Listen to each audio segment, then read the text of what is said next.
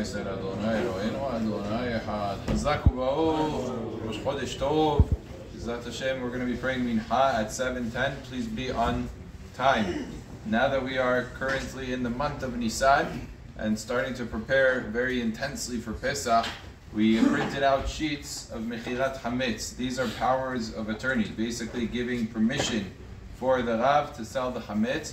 Everybody should make sure to fill this out. In order to correctly fill this out, people that are planning to stay here or to travel westward, they should fill out the form regular.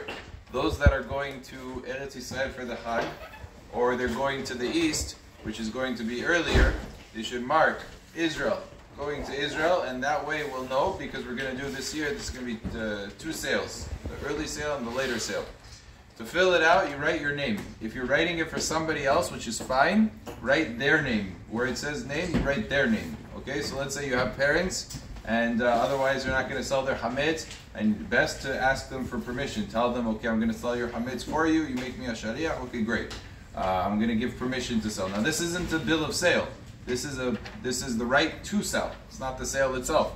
But you fill it out, you put the name of the person who is the seller, not the agent. And on the bottom, if you're filling it out for somebody else, there's a place to write your own name as the person who's acting as the agent to give permission. So that's how this is filled out. You sign it on the very bottom, and you put the date, and you write the addresses of all the places that have Chametz in those locations. You don't necessarily have to write every you know, in the right corner of the refrigerator, and just try to keep it as clear and concise as possible, but all the business addresses should be included as well. Baruch Adonai le'olam. Amen.